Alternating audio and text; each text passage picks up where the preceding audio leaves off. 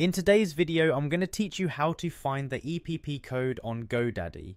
Now, if you're planning to transfer your domain to another registrar, locating your EPP code is one of the crucial steps you'll need to complete. It might sound a bit technical, but don't worry, I'm here to guide you through it step by step. So, let's dive right in.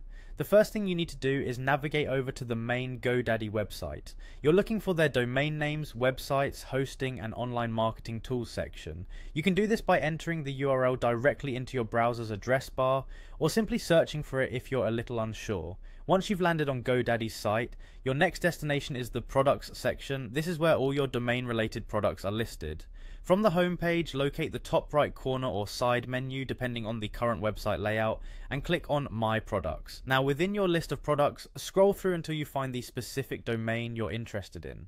Next to this domain, you'll see a small Manage button. Click on it to proceed, and this will lead you to a dashboard that's entirely dedicated to managing that domain. Once you're in the domain management dashboard, your next step is to click on Domain again from the list provided. This selection will guide you to further settings specific to the domain you're working with. You'll need to stay focused here because the next part is crucial for unlocking the EPP code.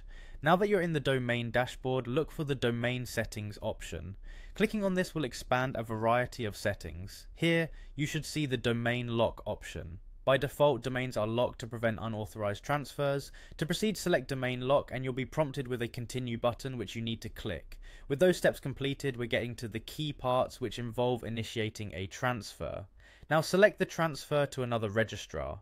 This choice is significant because it's the process that leads you to the EPP code necessary for domain transfer. After clicking on it, another Continue prompt will appear. Make sure to click on it.